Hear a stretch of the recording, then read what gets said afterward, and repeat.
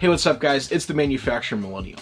Remember the hype of the 3D technology revolution where 3D TVs and curved TVs and these 3D glasses you're going to wear were going to change the entertainment industry forever, and it was going to be put in every single living room in America? Well, I do, and that didn't turn out so well. So where does 3D technology stand in, let's say, the manufacturing industry?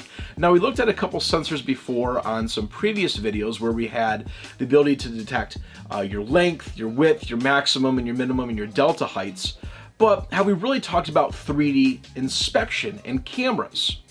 Well, today let's look at a 3D camera, the Gocator 3200 series from LMI Technologies, and what some of its capabilities are, and what separates it from a standard 2D camera, what applications we can use it in, and the tool sets that we can apply to it that might just save you time and money on your next inspection application.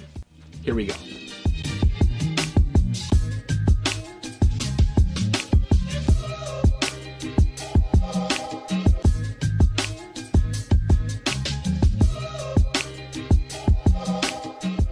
Now, to start with, LMI Technologies creates a wide variety of sensors and cameras. What they're probably most known for is their 3D line profile sensors, their Gocator line, that can do a wide variety of inspections for high-resolution scanning, measurement, and control for automated quality inspection.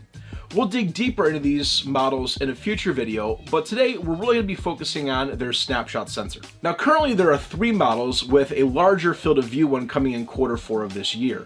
Today we're going to be talking specifically about the 3210 and what its capabilities are. Now, to start with, the sensor uses a blue structure light that projects down onto the surface in different grid patterns. The light is then reflected back up into the 2 cameras to create a full field 3D point cloud acquisition. I can have a field of view of up to 100 microns by 154 microns, and with that, an X and Y resolution of 60 and 90 microns respectively per essentially pixel size. And with that, I also have a Z resolution of 4.7 microns. Now, once I have the camera set up, I can really dig into the ecosystem and the platform of what LMI offers. The Gocator has an onboard processor I can connect to over a web browser simply via an IP address. There's no need for any costly external controllers, which I find as an advantage and a cost savings to the end user. Under the Scan tab, I'm able to adjust features like my active area, my exposure, trigger settings, surface generation, and more. I'm then able to apply different tool sets and measurements to do different inspections from dimensional measurements, global flatness, volume, OCR, the curvature of the surface, and as you can see, much more. Now, with all these different measurements, LMI can solve a variety of different applications. Now, when I mentioned what separates 2D to 3D, I think this video right here shows exactly what I'm talking about. From a top-down view, I'm now really able to see and differentiate height within my inspection surface. However, when looking from the side, I can clearly see that.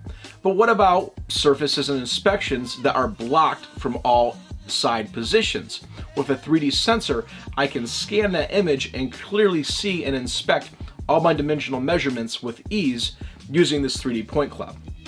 Once I have all the measurements and inspections set up, I can communicate this via a discrete signal, Ethernet IP, TCP, Modbus, ASCII, and a lot more communication protocols are available.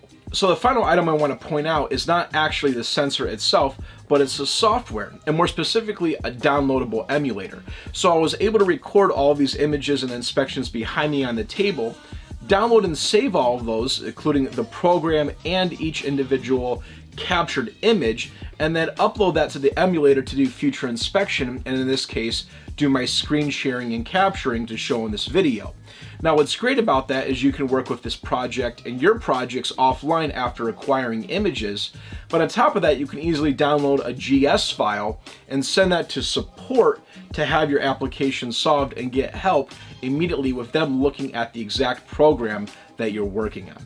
Well, that's it for this video, guys. I'm going to talk more in detail about some of their other laser line profile sensors and some upcoming videos and break some more applications down over the next few months. But until then, I hope you guys enjoyed this video, and I'm going to catch you guys in the next one.